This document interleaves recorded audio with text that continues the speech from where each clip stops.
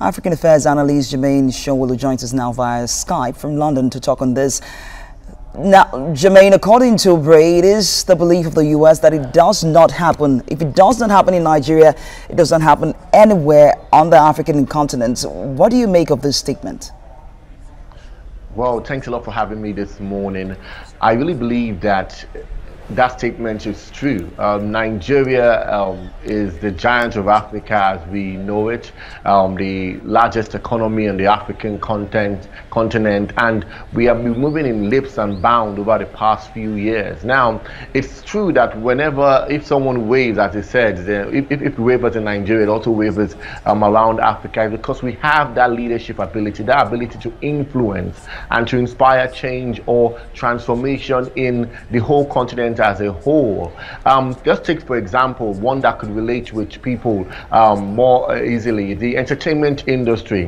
Whatever you see happen in the entertainment industry in Nigeria is a trend that is being followed throughout the whole of Africa. We seem to lead in that area. So you can see that in a continent that has up to 1.2 billion people, with that population of 63% of the population being aged below 25, it shows that Nigeria is influencing the African culture, socially and also politically. We have that voice, that loud voice. Security-wise, the Nigerian armed forces are reputable to be able to deal with external forces and problems when it comes to other nations through the AU and UN peacekeeping missions. So we are truly a power, and many companies, when it comes to business also, they experience so much growth in Nigeria. If a product can sell well in Nigeria, you can be sure that the whole of Africa will receive it very well too. So we are truly a leading force when it comes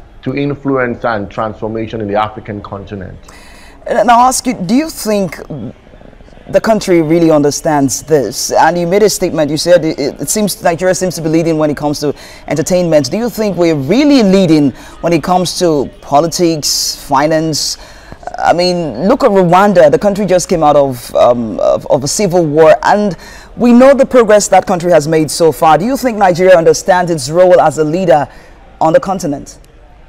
You make a very, very good point there. You may have a kind of influence over something or someone, but your ability to acknowledge it and maximize it is what you actually see, make sure that you actually make progress in life or in business. Now, Nigeria has that influence. We have that power. We have that potential to do great things in the African continent. But if we don't begin to maximize that kind of power that we have, we will see other nations that you mentioned, such as Rwanda, which has experienced so much economic growth over the past few years, moving from a farming economy to a knowledge economy right now, whereby the whole world is investing in it, whereby they represent a lot of transformation agendas when it comes to what a true nation should be like. Nigeria has to refocus itself now and say that we have what it takes. Politically, we need to get our political act together. We need to build strong institutions that will be able to drive around the change that many Nigerians so desire to see.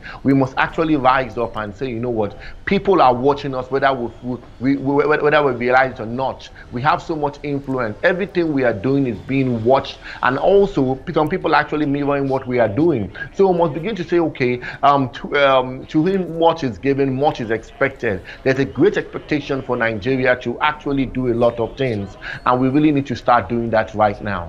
With a population of almost 200 million, you talked about how products sell in Nigeria. I would also ask, would you say the U.S. is sincerely interested in Nigeria as a country, or simply protecting its interests?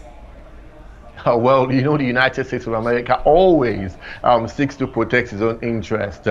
Security is big business, so to say. In America, they produce a lot of ammunition and all that. And, when they start trading with nations, know that they also want to sell their goods and services. However, the U.S. also knows that Nigeria's stability is very crucial to the stability of Africa. Imagine if there's a war or there's a problem in Nigeria, where would the refugees go to? The whole of the sub-Saharan continent will be affected. Where will all these 180 million people be go to? Do we just see what's happening in the northeast, even in the southern areas?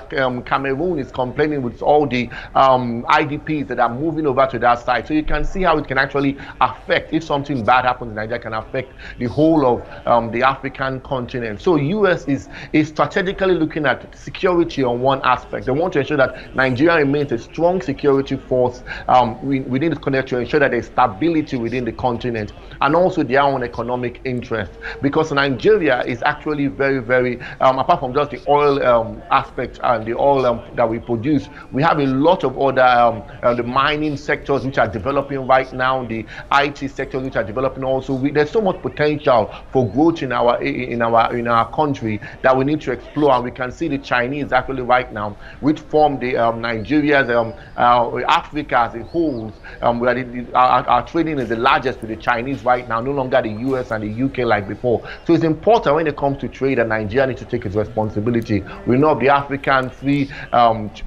continental free trade agreement that Nigeria opted out from, and also the economic partnership agreement and Nigeria opted out from too. So we have to realize that why did we opt out of these agreements that could benefit the African continent, but did we see it as not benefiting us as a whole? We must look at our influence and say, how do we maximize it and let it benefit the people as a whole on ground? Thank you so much for your time, Jermaine Sanwo-Olu, African Affairs Analyst.